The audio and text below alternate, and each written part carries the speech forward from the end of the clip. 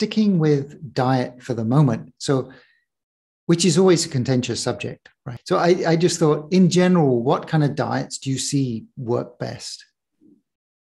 Yeah, that's a very good question. And as you said, it's not an easy question because all of our mantra at InsideTracker is to give you a personalized diet.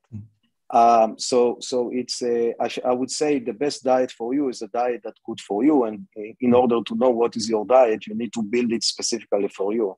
And it's not to say that the paleo is the best or South Beach diet is the best. You need to really tailor it for you.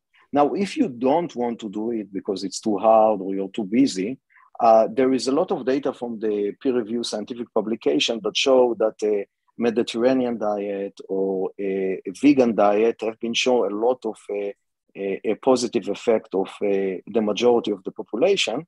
But there are some population that is not good for them. For example, for a vegan diet is not good for someone that is exercising a lot, or someone that have a low vitamin B12, or someone that have low iron. So what I would say, high level, if you go for the 80-20 and you want to choose one diet, I would say, yeah, Mediterranean diet and the vegan diet is good. But if you want to get to the 100%, then you need to look into your body and understand what the biomarkers are saying, and then tailor the diet that will allow you to optimize your blood biomarkers. So when you're looking at the biomarkers, what range do you use for your kind of target? Is it that's a very good question. And it's something that really confusing the audience. So let's talk a bit about the normal ranges. And the normal range is basically what your physician are looking at and basically telling you you are normal or out of the normal, and then let's treat you. So the normal range is basically calculated by the diagnostic lab. And basically they are looking at tens of thousands of patients that got tested. And then they are trying to find what is the mean and what is two standard deviation above or below. And that's basically the normal range, okay? The issue is the normal range that is calculated for the whole population. So basically sick and healthy. And that's wishing that it's wrong, because it shouldn't include a sick population, because then it's not normal range. So we develop another range that we call optimal range. And what is nice about the optimal range is, first, is based only on healthy people. Mm-hmm. And second, it's a range that develops specifically for subpopulations. So instead of combining everyone together, we are asking you whether you are male or female, whether you are athletic active or not, whether you are a Caucasian or a different ethnicity. And based on that, we are developing an optimal range specifically for you. So per definition, the normal range are wider and the optimal range are much narrower. And then the idea is the idea of prevention. Basically, because it's narrower, when you go out of the optimal range, you are still in the normal range, but we will recommend to you some intervention that include food, supplement, exercise, and lifestyle changes. Hopefully, will bring you back to the optimal range, and then hopefully you will stay out of the normal range for longer, and hopefully you will live longer, better life. That's the idea. Right. So the interventions that you recommend.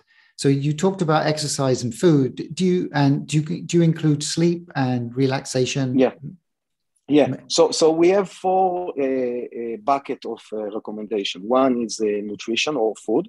One is supplement. Another one is exercise, and the last is lifestyle changes. And lifestyle changes can be sleep, meditation, and other.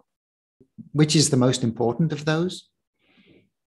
Yeah, it's hard to say because it depends on the biomarker that is not optimized. Let me give you an example. Let's take a marker that's called cortisol, which is a stress hormone.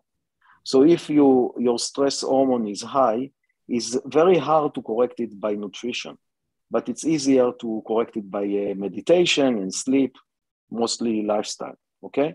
If your vitamin D is low, it's the easiest way to correct it is taking a supplement. So the best way to correct it is by a supplement. If your, let's say your lipids are high, the best way to correct it is either nutrition in combination with exercise. So I try to show you how different markers have a different kind of intervention that will work the best for you. So it's very hard to generalize it and to say, hey, the most important is nutrition. So do you include intermittent fasting as one of your interventions? Yeah, of course, yes. And so that's intermittent fasting for one day, or?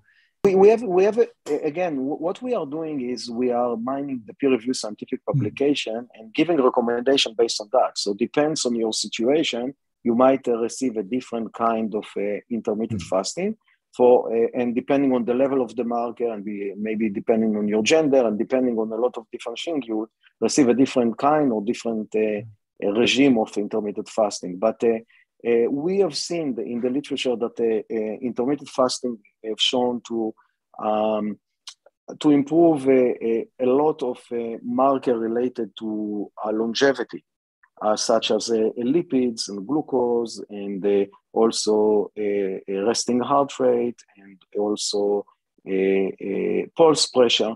So there is a lot of evidence that intermittent fasting can actually help, at least in human, because it's very hard to do a lifespan experiment with human.